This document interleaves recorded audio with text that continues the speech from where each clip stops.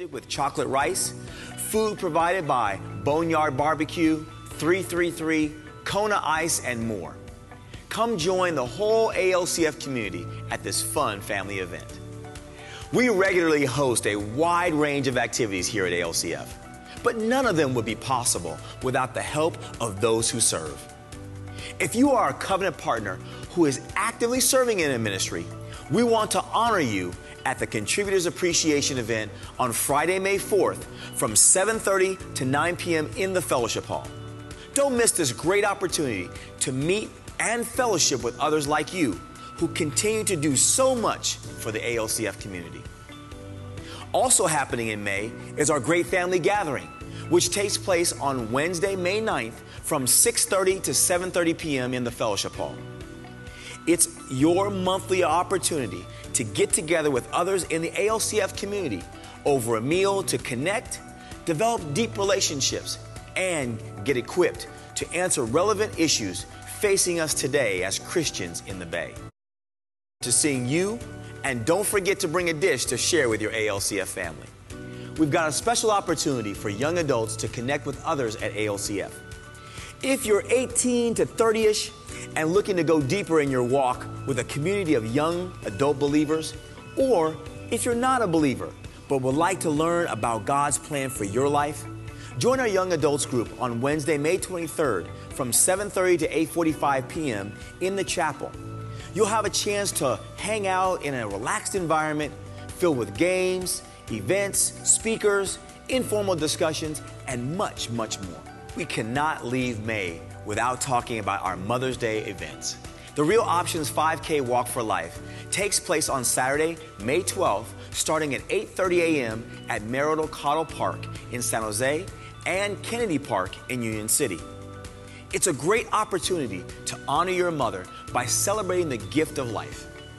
Sign up at friendsofrealoptions.net to join the life-affirming annual event that benefits thousands of mothers, families, and students in our community.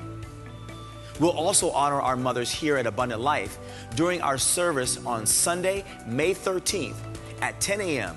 with a special Mother's Day celebration you won't want to miss. And speaking of our mothers, many of them serve tirelessly throughout the year in Safari Kids. We'd like to give them and the rest of our Safari Kids team a much-deserved break this summer. But we need your help. If you love the Word, love working with kids, and would love the opportunity to bring them together, Safari Kids may be perfect for you. If you're interested in possibly serving this summer, please contact Stacy Davidson at safarikids@alcf.net. No experience is necessary.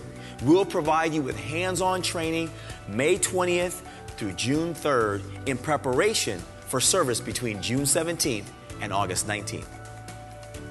If you're looking for a church home and want to know more about our history, mission, and core values, sign up for our next Exploring Covenant Partnership event on Sunday, May 20th from 12 to 1 p.m. in the chapel. You can register at alcf.net/signups or through the ALCF app. To stay connected with everything ALCF, check out our website, app, bi-weekly emails, and social media. And remember, at ALCF, our goal is to make a difference in you so you can make a difference in the lives of the people in your sphere of influence. Or as we like to say around here, abundant life exists to make a better you for a better world. And so, Father God, we declare that our lives are not your own, our own. They belong to you. And Lord God, we do pray that you would build and mold and shape us into your image. God, I'm well aware that there are plenty of people here this morning, right here in this room, who would not claim to be followers of you. And we are excited that they are here. And God, I pray that you would speak to them through your word, that you would show them the futility of trying to build a life on money and the things of this life, because nothing in this life can satisfy. I'm thinking of the words of Augustine, who said our hearts are truly restless. And we'll never find our rest until we rest in you. So, Lord God, manifest yourself in this place that way. Use me, I pray, to that end. In Jesus' name, amen and amen. You may be seated. If you have your Bibles, please take them out. Meet me in the book of Acts. Acts chapter 1, verses 6 through 11 is going to be our text for today. I really just kind of want to build off of what Rich and Glenn have already shared, as this is our Send Sunday.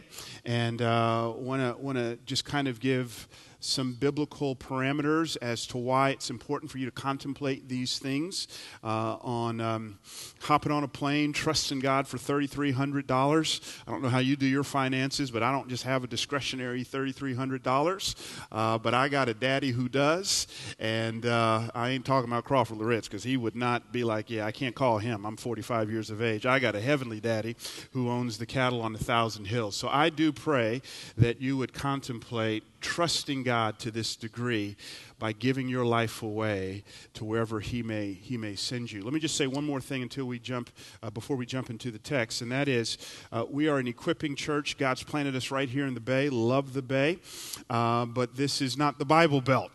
10 million people, 2 to 3% Christian, and God expects us to love on them well and engage them for His glory. Here at Abundant Life, we call ourselves not an attractional church. This isn't the Bryan Loritz show where you come and hear a speaker.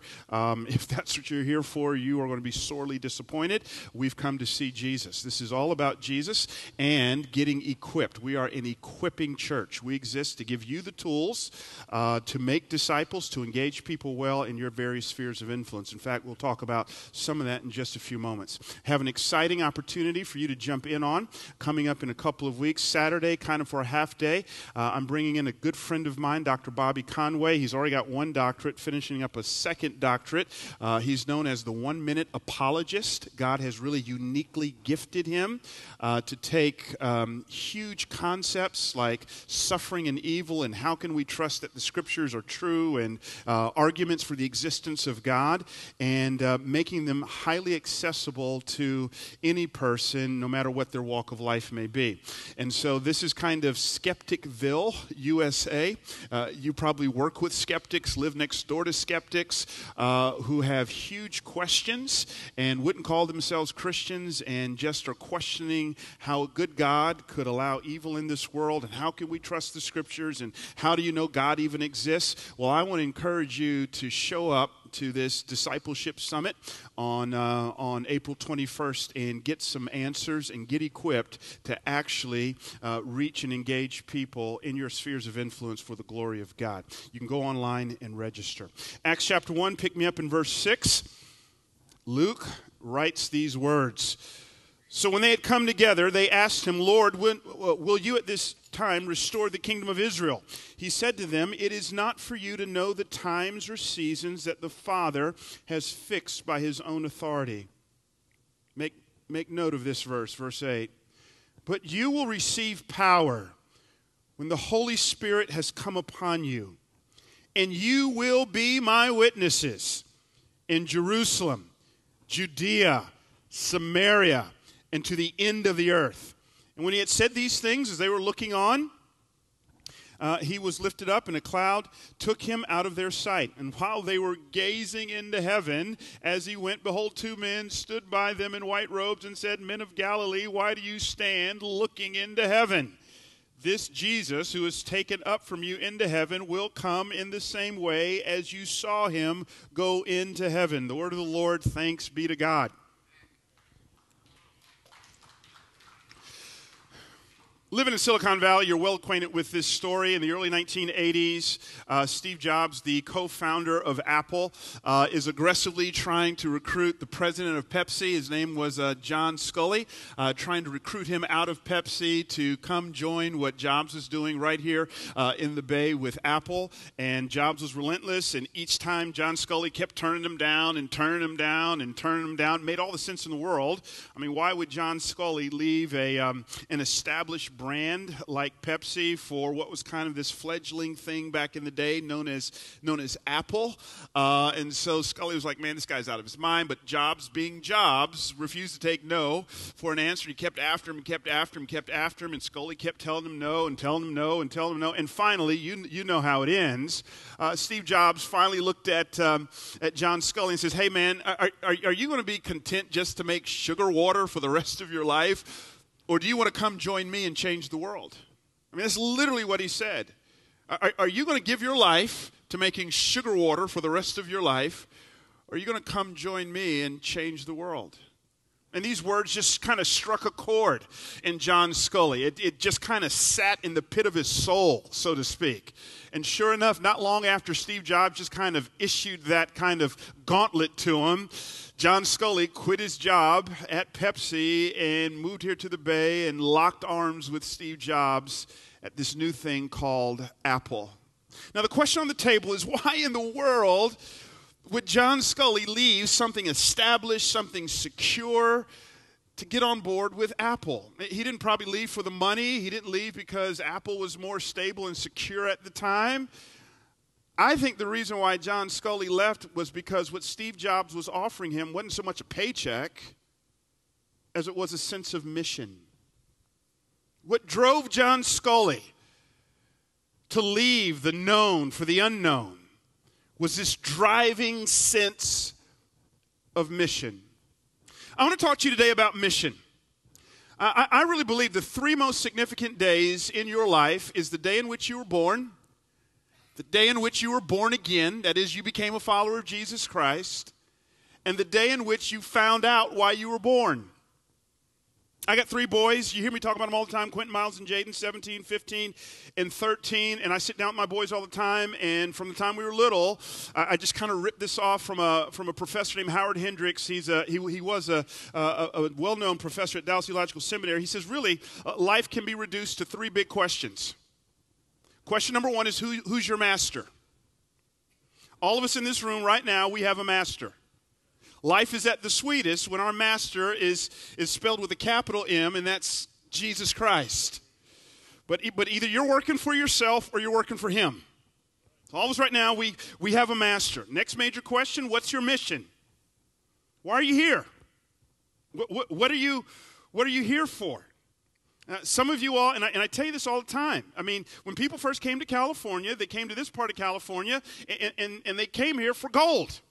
So I believe there's a spirit of mammon here. People are still coming here to get rich, to make money. I mean, just, again, on the golf course the other day, me and Miles were hanging out. We went to the driving range, saw this one guy I've been trying to share my faith with, and I've gotten to get to know him a little bit. And he's a 32-year-old retiree who plays 36 holes of golf every single day. And for him, that's the dream. He did the startup, cashed out, late 20s, and now he's on the golf course every single day. And I just, in the nicest way possible, trying to maintain the friendship, I just want to go, is that working for you? Like is this scratching you where your soul itches? I mean, that's not the dream. That's not the dream. But there's so many people who come to the Bay, and it's the best of the best, the brightest of the bright, and that's some of you right now. And man, you're just hoping that the startup hits. And I'm going to tell you what's going to happen if and when it does hit, and you get your millions or your billions.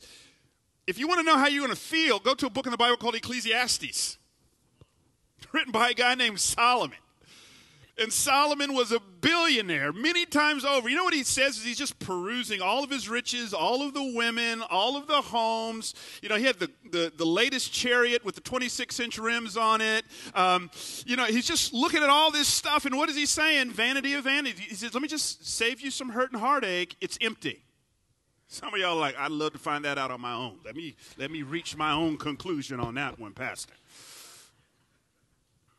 But some of you are here today, and you're doing exceedingly well in your career, in your profession, and I would suggest to you the very fact that you're here right now is indicative of the point that I'm making.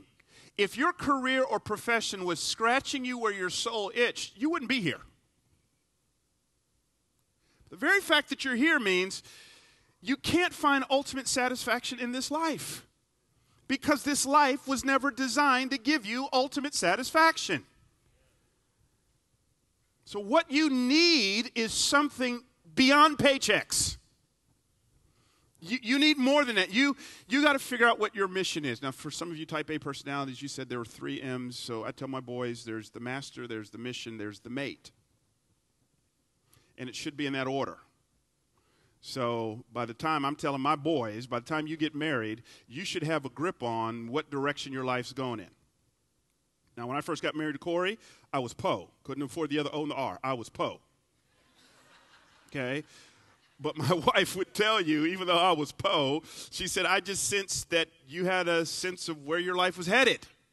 There was movement there. So I want to talk to you about that second M today. It's mission. To understand this, to get our arms around this, if you're here today and you wouldn't call yourself a follower of Jesus Christ, here's what you need to know about Jesus. Among other things, he was a man who was driven by mission. He came here to earth, took on flesh, dwelt among us. His mission was clearly stated when he said, I came here to seek and to save that which was lost. That would be all of us. Jesus didn't come here to enjoy the fineries of life, the accoutrements of life. Jesus came, lived the life we could never have lived, died the death we should have died, was buried in a borrowed tomb, resurrected the 3rd day according to the Scriptures. Why? So that you and I might find ultimate satisfaction in him and would reign with him throughout all eternity. He was driven by mission. One of the missions that Jesus came for was the establishment of his kingdom here on earth. Jesus came announcing the kingdom of heaven.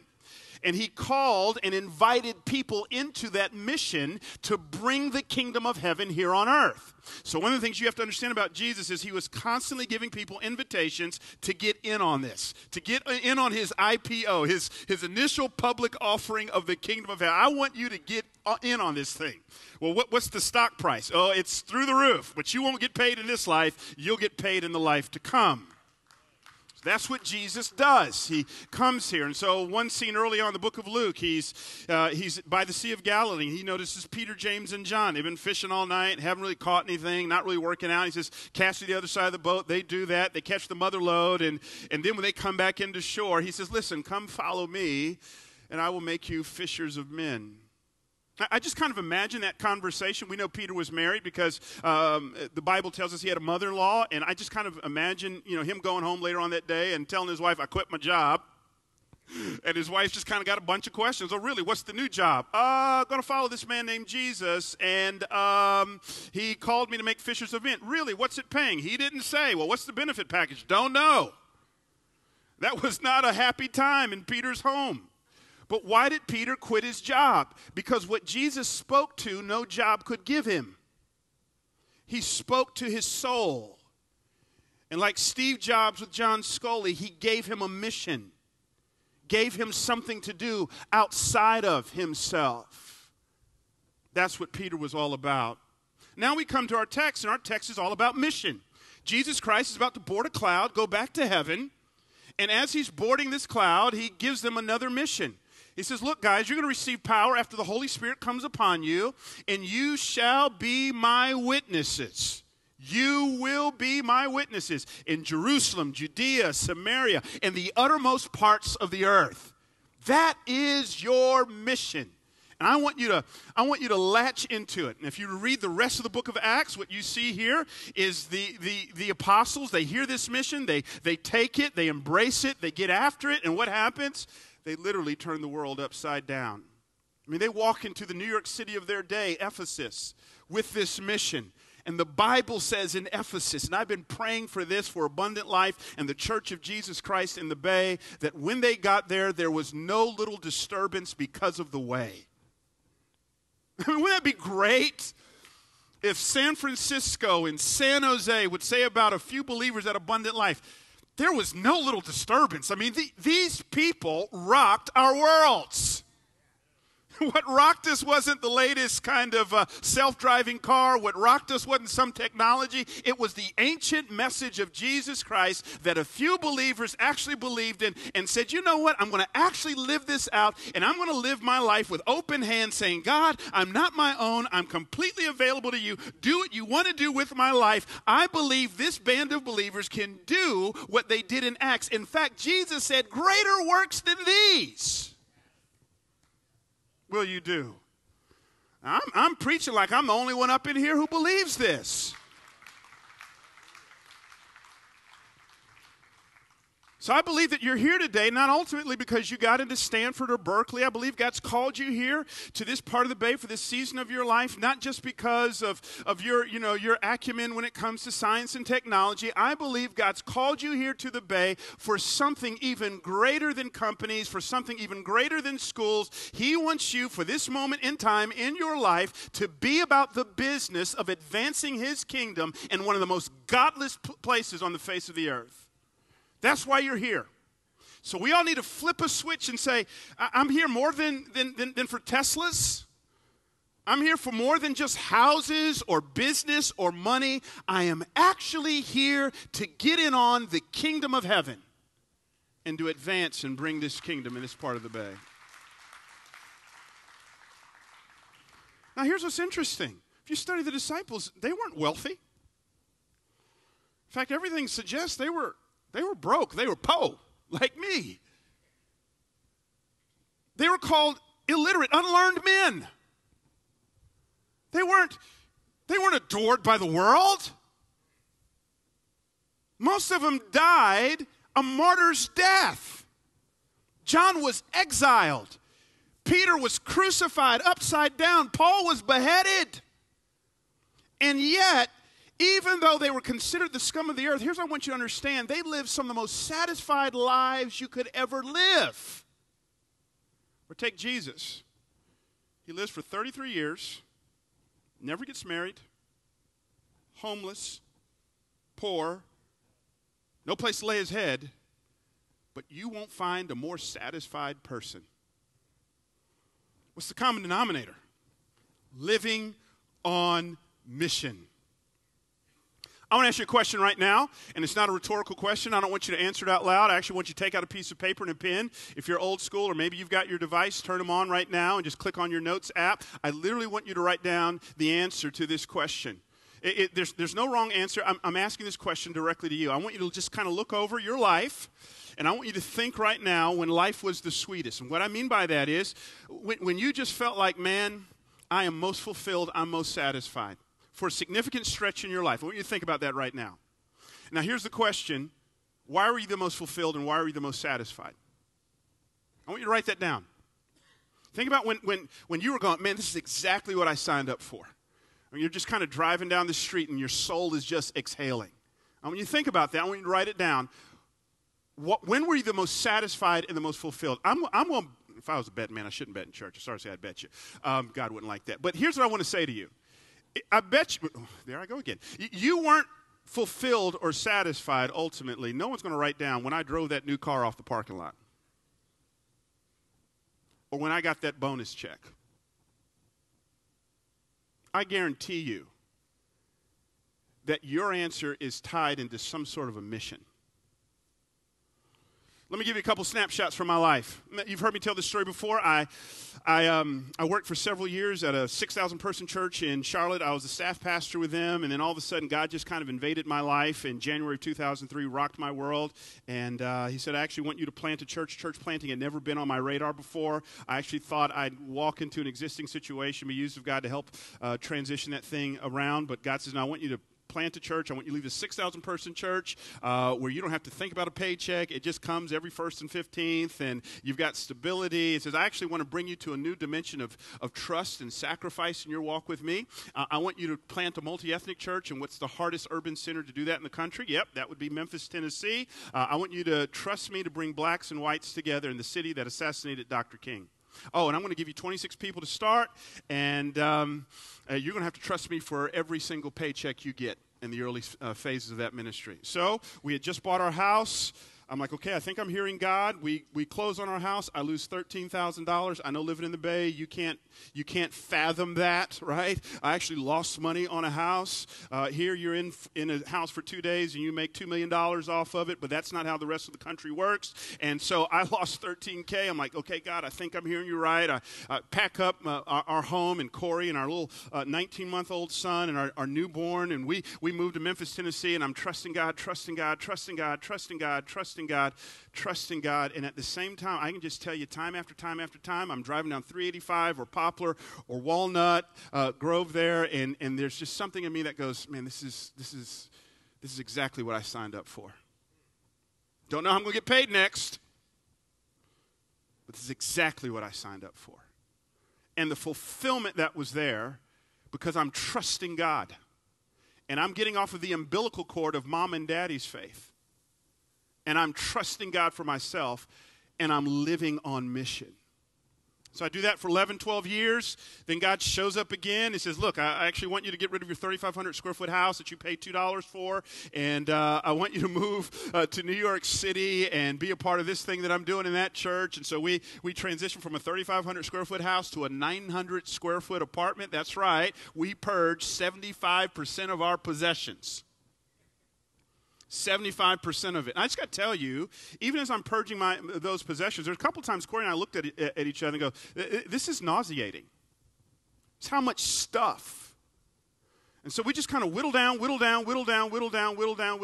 and we move into the apartment. And I can't tell you how many times, hopping on the subway at the 79th Street station, taking on into Times Square, to just trust God and help out with this church, my soul just exhaled and goes, this is exactly what I signed up for. Just when I get comfortable there, Abundant Life calls. And I hear, a whole lot about this church and the pain you've gone through. And God didn't call me here to be the Savior. There's one Savior. His name is Jesus Christ. And I'm coming here, man. There's about 300 people in the auditorium. And this big old 2,000-seat auditorium, about 300 people here. And God calls me here, man. And I got a million questions of God. And God's like, hey, trust me. So far, I've proven myself to be 1,000 for 1,000 in your life. You ain't missed any meals looking at you. So I'm with you. So we pack up, we move out here, and I just got to tell you that, yeah, there's been some challenges here, but I can't tell you how many times I've gotten on the 280 from my home in San Jose and sat in traffic for about 5 hours to get here, and something in me just exhales. This is exactly what I signed up for. I don't know about you, but for me, life is the sweetest, and I tend to be the most fulfilled when I'm trusting God the most.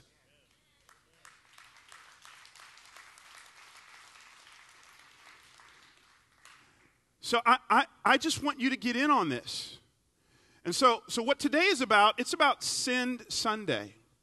And what I want you to understand is that, yes, individually, God has a mission for each of us. In fact, for some of you all, it could mean literally quitting your job and going into vocational ministry. For most of you, that's not what God wants. It is quite possible for you to be in the marketplace, killing it, and living on mission for God. I got one friend of mine, and he says to me, he's the most generous person I know. He says, look, here's what I know. God has given me an incredible capacity to make a lot of money. And I'm like, amen, praise the Lord. But he says, and God has also given me an incredible gift and joy and satisfaction in giving away a whole lot of money. He says, that's my calling. My calling is to make a lot and to give a lot. That's his calling. But here's what I want you to see. That's a mission mindset. And so what he's done is he goes, because that's my calling, I'm just going to cap my standard of living. He says, what am I going to do? Buy 5 more jet skis? It's getting quiet in here. So am I going to die and stand in the presence of the Lord and jet ski my way into his presence? You ain't taking it with you. I've done a whole lot of funerals, and one thing I've never seen at a funeral is a U-Haul truck. Naked you came into this bad boy, and naked you going to go back, and your wife going to spend up all that life insurance money. Hopefully not on the new dude. But here's what I want you to understand. This is a missions mindset. And God wants us to live on mission. So here's what we've been talking about. Yes, there's an individual mission that God's calling us into, and life is sweetest there. But our passage is not so much about the individual. It is the mission of what the church is supposed to be about. So his instructions are not so much to individuals as it is to this is what the church is to be about. And fundamentally, when you look at Jesus and his mission, the church's mission is to align with that mission, and that mission is to bring the kingdom of heaven.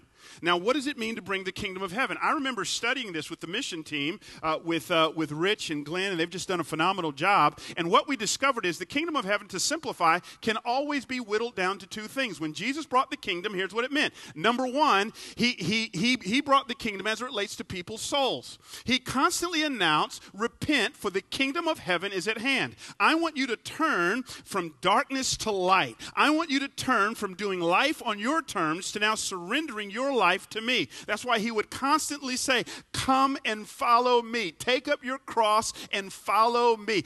Live for my agenda and not for your agenda. So the kingdom, what does it mean to bring the kingdom? It means that we're sharing the good news of Jesus Christ. And every time we do that, we are getting in on the kingdom of heaven. But secondly, to bring the kingdom means that I physically minister to the felt needs of other people.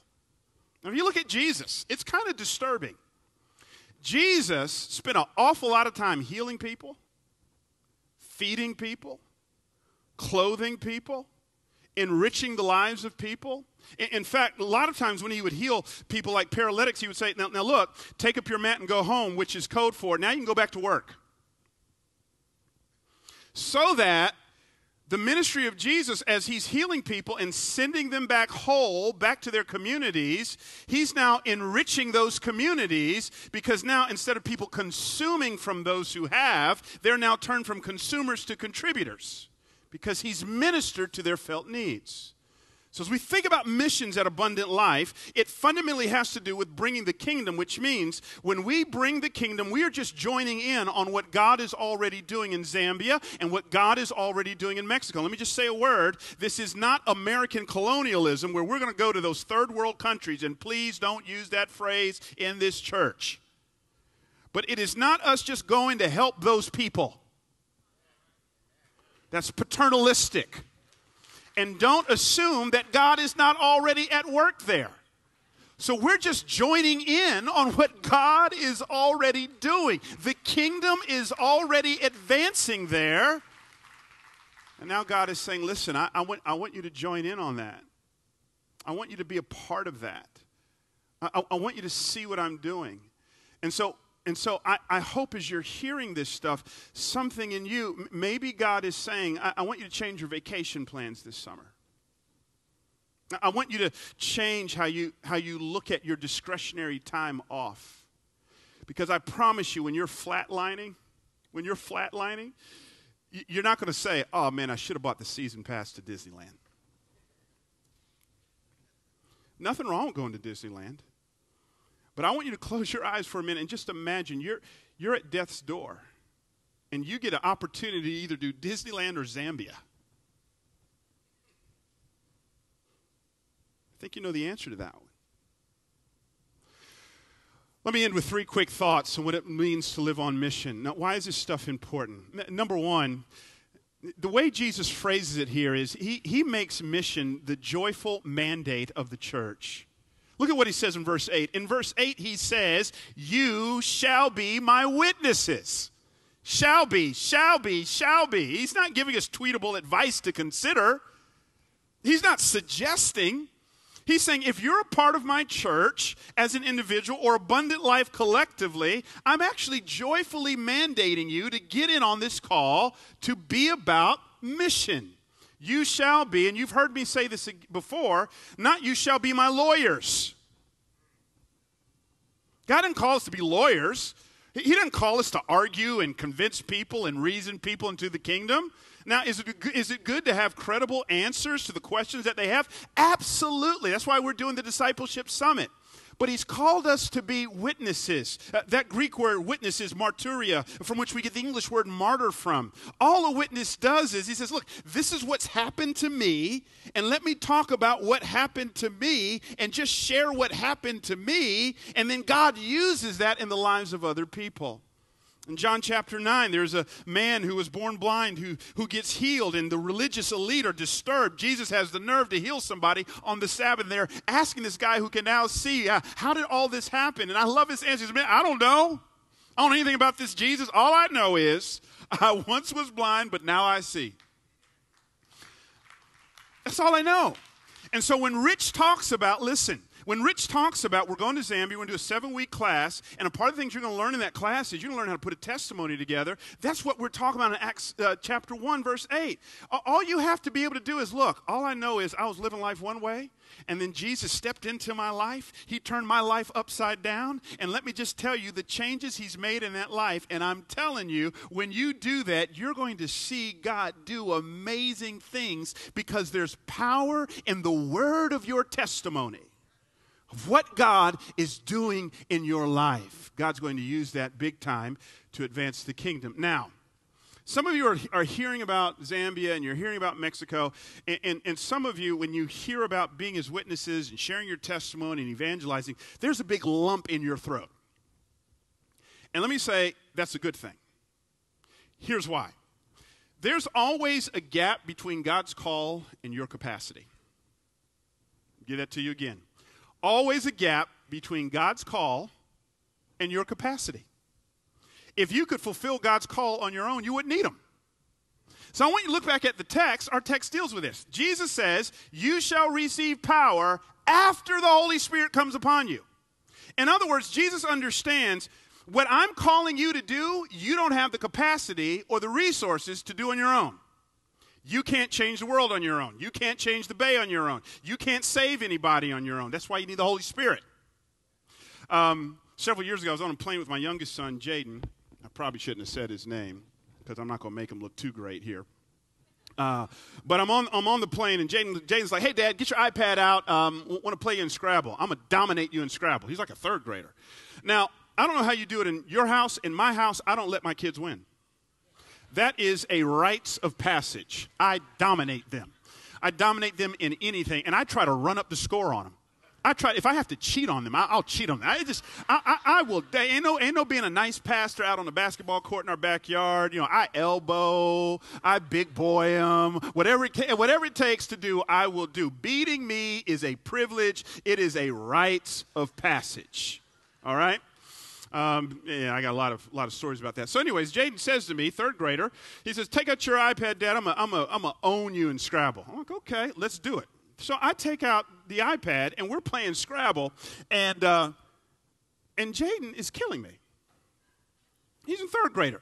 Now, all my kids are intelligent, but you'll forgive me if I get a little suspicious when he starts coming up with words like genuflect and coalesce. I mean, he's just dominating me. I'm like, I know you go to a good school, but I don't remember seeing that on your weekly spelling quiz. You know what? So I start checking, and this joker, I didn't even realize the game of Scrabble that we have had this option. It has an option where you can click this thing, and it'll give you your assistant. And what the Scrabble assistant does is it looks at your letters and the letters on the board and makes recommendations on what to do. Now, we had to talk about cheating. But listen, some of you are going, there's just no way. There's no way that I can go to Zambia or Mexico and do these huge things. You know what Jesus is fundamentally saying? You have an assistant. Your assistant's name is the Holy Spirit. And you just got to trust him. You got to trust him to kind of be like that little boy who came to Jesus with thousands of people in the multitude, and they're hungry, and Jesus says, what do you have? And the little boy just comes, he says, look, I got a few pieces of fish and a few loaves of bread. Jesus says, look, I'll take that little and I'll multiply it. You know what's interesting? If you study miracles in the Bible, very rarely does Jesus ever do a miracle without somebody bringing him something. And that something is a little something. And Jesus specializes in taking our little something, putting his hands, and now when his hands get on that little something, now we've got a major something. But some of us will not let Jesus blow our minds because we are paralyzed by our inabilities. Jesus says, will you just live with open hands? Will you trust me? First thing we learn about mission, it's a joyful mandate. But secondly, missions is mobile. Jesus says, you shall be my witnesses. Watch it in Jerusalem, Judea, Samaria, uttermost parts of the earth. I love this. Just going off of that, you understand that America was never the center of the gospel. I just want you to understand that. We are the uttermost parts. In fact, if you read the book of Acts, they don't even get to us. We're so uttermost. Right? So I want you to understand that America is not the center of the world. In fact, when you think of Jesus, he was a Middle Eastern man with olive complexion who never spoke a lick of English. You understand that, right? So I don't want to set up any missions mindset that takes us back to old school colonialism. It's not what this is about.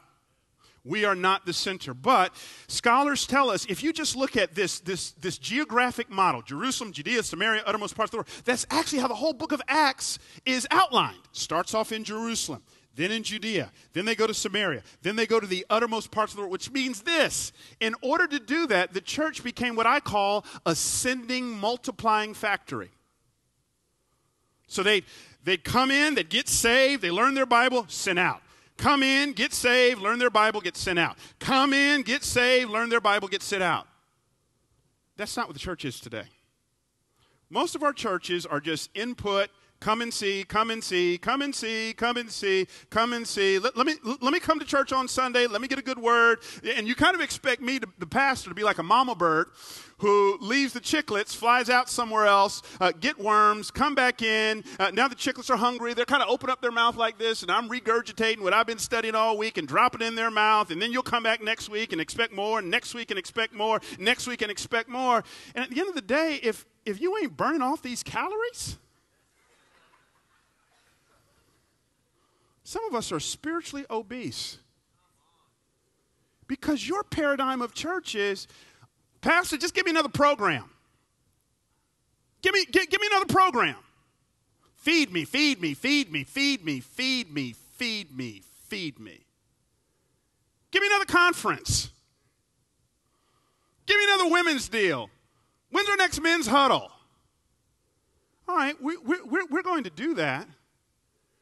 But you need to be burning off some calories. You need to be taking some of the stuff you're learning and giving it away to other people.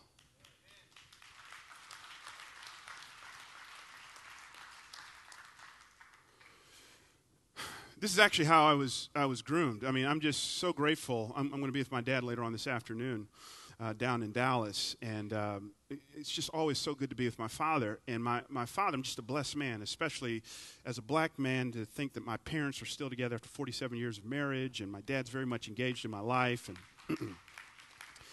And again, my dad, every single week when he was in town, we just had a standing appointment. He'd take me to the local McDonald's or the local Shoney's, and we'd sit there, and he's, writing out how to share your faith and what does a spirit-filled life look like. And he's just kind of discipling me. And then Dad, his discipleship model was he'd always, okay, we've learned it, now go do it. I remember when I was about 15 years of age, Dad showed up and goes, hey, look, I'm going to Africa. I'm going to do 10 countries in Africa over about a 6-week span. You're coming with me. And you're going to share your testimony. I know you've never done that before. And the trip costs thousands of dollars. And he says, I'm not going to give you the money. I don't know how you're going to get the money. I'd recommend you pray and trust God and write some letters. And if you're going to see God show up, and I'm believing the best. And I'm like 15 years old. Oh, my gosh. Okay. So got coached in how to write a letter, wrote the letter, prayed, sent the letters out. And just amazing, age of 15, I'm seeing the money come in. And God brings in all the money for that trip and then some. And then that's when Dad taught me, this is what happens when you trust God. So he says, you just need to know, in my discipleship model of you, I actually have to, at this point in your life, start getting out the way so that you can experience God and trust God in new ways. And then I get over there, and I start sharing this little simple testimony. Here's how I got saved. Here's what happened to me. I'm his witnesses. And I'm seeing at the age of 15, people hearing my testimony, and they're getting saved.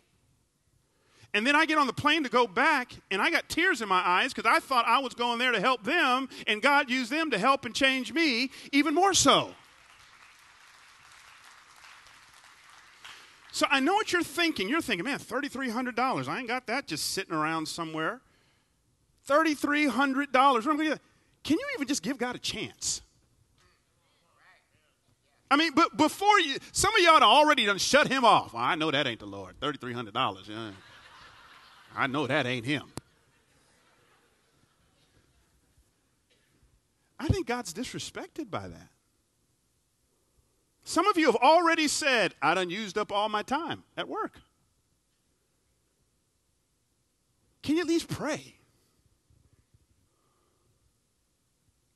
Can you at least just entertain it? Because to be about the mission of God means that we're going to feed you, but we're going to send and send and send and send.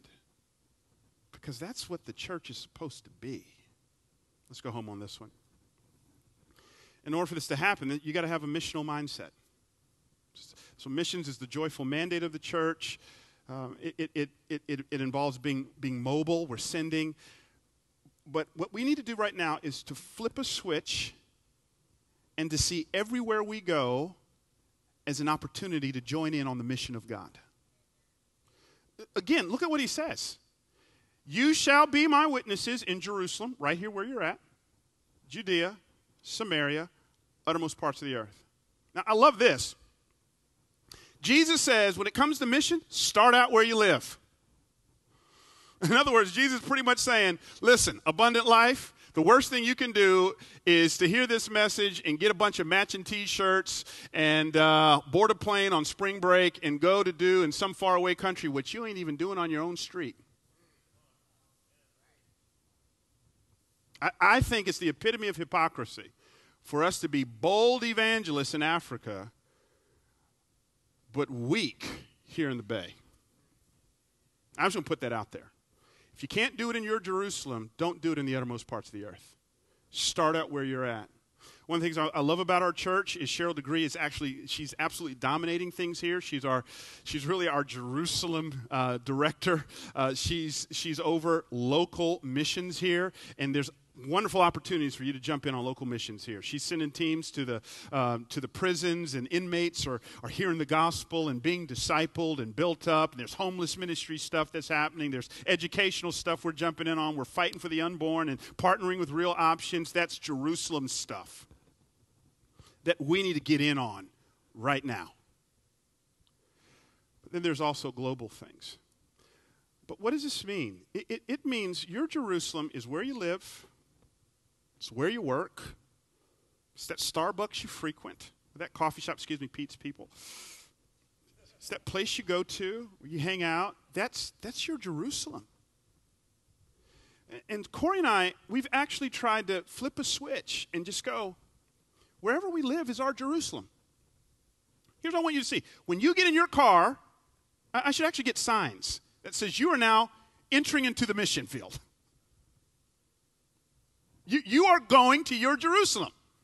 So wherever my wife and I live, I'm thinking of our next door neighbor, Bob, back in Collierville, Tennessee, a suburb of Memphis. Bob would have me over right next door. He'd have me over. We'd play pool in his front room, and we're playing pool and playing pool and playing pool. And sure enough, after a while, he starts opening up his life to me and the miserable divorce he's going through. And I'm just, okay, God, help me plant a seed in his life. And next thing I know, Bob's showing up to our church. And it's just us being mindful of our Jerusalem. Then we moved to New York City, and we're renting, and my wife and I have a prayer. We want to be the best tenant this landlord's ever had. And so God help us by the way we pay our rent and paying in our time and how we relate to our landlord, for him to just go special, something's different. And he wrote us the nicest letter when we moved to come here. He goes, you're the best tenant we've ever had. I don't say that to brag. I just say, man, that's just us just going, this is our Jerusalem. We're living right here. There's a lesbian couple that my wife and I have befriended. They live around the corner from us, and they're over at the house all the time, and we're just loving on them well and engaging them well. This is our Jerusalem. So some of you all are college students. Let's say you're at Stanford or Berkeley, wherever it may be. What if you just had the mindset that for these 4 years, 5 years, 10 years, 12 years that God's called me here? What if you just had the mindset that I'm here more than to just play baseball or to play a sport or to get an education from a prestigious university that's going to look good on a resume? What if, when I walk on campus, I'm going, this is my mission field. And God's called me to help advance the kingdom right here on my college campus, right here on my street where I live, right in my apartment building. That's your Jerusalem. That's your Jerusalem. I'm done. Here's my big ask. I've got this band on, and after service, for everybody who calls Abundant Life home, I want you to grab one. It just simply says ALCF 2020 vision. And our 2020 vision is simply this.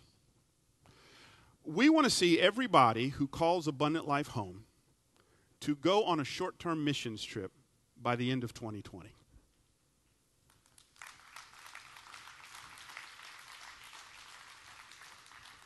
That's what we want. And so to help us with that, to keep that front and center, we've got these bands we want you to put on your wrist and leave them on there through the end of 2020. Let them stink. Just let them stink. And every time you look at it, would you just do a couple of things centered around prayer? Number one, would you pray for the places we're going to just join in on the kingdom? So you look at that band and you go, man, okay, I'm going to just spend a few seconds right now and just pray for Zambia. Pray for Mexico. God bless what's happening there. There's great churches already there. Bless the teams that are going there. But secondly, would you just pray, okay, God, how do you want me to join in? How do you want me to be a part of that? I think God's going to make provision for you to go on one or multiple of these trips. Maybe in addition to that, God's going to say, why don't you write some checks to help other people go? But we want to be a sending church, a multiplying church who gets in on the vision. You guys buying into this stuff today? We want to be about the vision and the mission of God. I'm out of time. Every head bowed and every eye closed.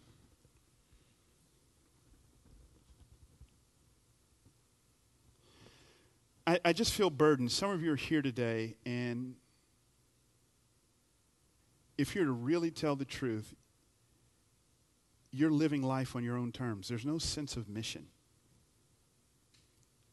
And God is messing with you today, and you've just been profoundly convicted that you've just gotten distracted by life.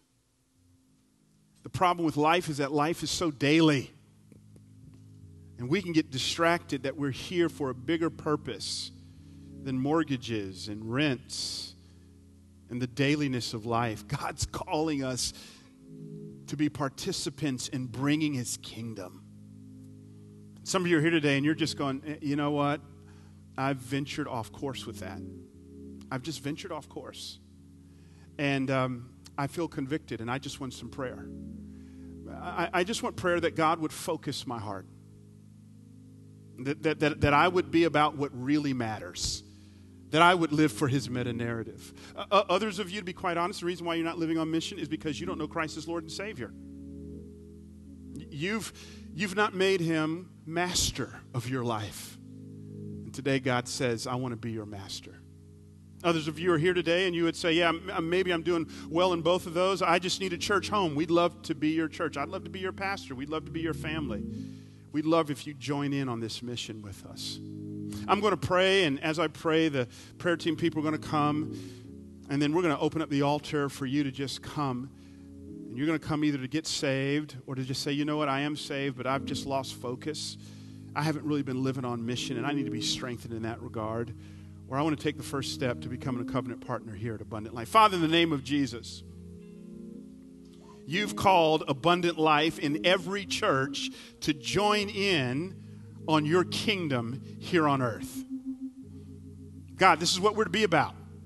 So yes, Lord God, we're going to always be about teaching and equipping and helping people in their journey of discipleship, Lord God, but we're also going to be a sending church. And people are going to hop on planes, they're going to take road trips, and yes, we're going to go to the uttermost parts of the earth, and we're going to go to our own Judeas, and we're going to just jump in there. We're going to dive in there. But Lord God, also help us to live this out in our own Jerusalem, on our streets, in our apartments, on our campuses, Lord God. That's what we want to be about. And so, Lord God, would you just call us into that, and would we embrace that calling in Jesus' name? Help us to follow you. So, Father, in the name of Jesus, we thank you for the ministry that's taken place right here at the altar. We thank you for those who have come. God, there's probably others who are sitting in the audience who would say, yes, I've been distracted, or maybe I don't know you, or whatever it is, Lord God, would you meet them and minister grace to them as well? Father, we embrace your mission for us right now, Lord God. We live with open hands, and we say, Lord God, however you want to use us, the answer is yes. Now you just tell us and we'll submit, Lord God. And so, Lord God, I bless this church. Yes, we're going to be an equipping church, but we're also going to be a sending church, Lord God. And so I already praise you in advance for the lives that are going to be changed in Zambia, for the lives that are going to be changed in Mexico, for the other destinations we're going to go on. This is just the tip of the iceberg of what you're going to do, Lord God, through this band of believers known as Abundant Life, Lord God. So, Lord God, we trust you big time to raise the money and the resources, Lord God. We trust you big time to give us your Holy Spirit, Lord God, who will bridge that gap between your call and our capacity, Lord God. We praise you in advance for the lives that are going to be saved and changed, Lord God. And we praise you in advance for the way you're going to change us because we've joined in on that mission, Lord God. God, we bless you. And we give you all the praise, honor, and glory. In Jesus' name we pray. Happening at Abundant Life. If you've ever been asked questions about your faith that were difficult to answer, or choose not to talk about your faith to avoid potentially tough questions, we've got an event that you'll definitely want to check out. Dr. Bobby Conway, the lead pastor of Life Fellowship Church in North Carolina and founder of the 1 Minute Apologist, will lead a discipleship summit on April 21st from 9 a.m. to 1 p.m. in the fellowship hall.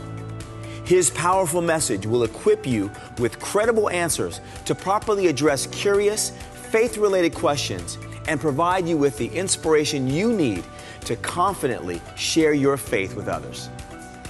Also coming in April is a new series from Pastor Bryan entitled Unleashed, the Gospel and Relationships. Be sure to join us as Pastor Bryan dives into this powerful 6-week message starting on April 29th. And after service on April 29th, make plans to attend the Food Truck Fellowship at 11:30 to 2:30 p.m. in the ALCF parking lot. We'll have live jazz music with chocolate rice, food provided by Boneyard Barbecue, 333, Kona Ice, and more. Come join the whole ALCF community at this fun family event. We regularly host a wide range of activities here at ALCF, but none of them would be possible without the help of those who serve. If you are a covenant partner who is actively serving in a ministry, we want to honor you at the Contributors Appreciation event on Friday, May 4th from 7:30 to 9 p.m. in the fellowship hall. Don't miss this great opportunity to meet and fellowship with others like you who continue to do so much for the ALCF community. Also happening in May is our Great Family Gathering, which takes place on Wednesday, May 9th from 6:30 to 7:30 p.m. in the fellowship hall. It's your monthly opportunity to get together with others in the ALCF community over a meal to connect, develop deep relationships, and get equipped to answer relevant issues facing us today as Christians in the Bay. We look forward to seeing you, and don't forget to bring a dish to share with your ALCF family. We've got a special opportunity for young adults to connect with others at ALCF. If you're 18 to 30-ish and looking to go deeper in your walk with a community of young adult believers, or if you're not a believer but would like to learn about God's plan for your life, join our young adults group on Wednesday, May 23rd from 7:30 to 8:45 p.m. in the chapel. You'll have a chance to hang out in a relaxed environment filled with games, events, speakers, informal discussions, and much, much more. We cannot leave May without talking about our Mother's Day events. The Real Options 5K Walk for Life takes place on Saturday, May 12th, starting at 8:30 a.m. at Marital Cottle Park in San Jose and Kennedy Park in Union City. It's a great opportunity to honor your mother by celebrating the gift of life. Sign up at friendsofrealoptions.net to join the life-affirming annual event that benefits thousands of mothers, families, and students in our community. We'll also honor our mothers here at Abundant Life during our service on Sunday, May 13th at 10 a.m. with a special Mother's Day celebration you won't want to miss. And speaking of our mothers, many of them serve tirelessly throughout the year in Safari Kids. We'd like to give them and the rest of our Safari Kids team a much-deserved break this summer. But we need your help. If you love the Word, love working with kids, and would love the opportunity to bring them together, Safari Kids may be perfect for you. If you're interested in possibly serving this summer, please contact Stacey Davidson at safarikids@alcf.net. No experience is necessary. We'll provide you with hands-on training May 20th through June 3rd in preparation for service between June 17th and August 19th. If you're looking for a church home and want to know more about our history, mission, and core values, sign up for our next Exploring Covenant Partnership event on Sunday, May 20th from 12 to 1 p.m. in the chapel. You can register at alcf.net/signups or through the ALCF app. To stay connected with everything ALCF, check out our website, app, bi-weekly emails, and social media. And remember, at ALCF, our goal is to make a difference in you so you can make a difference in the lives of the people in your sphere of influence. Or as we like to say around here, abundant life exists to make a better you for a better world.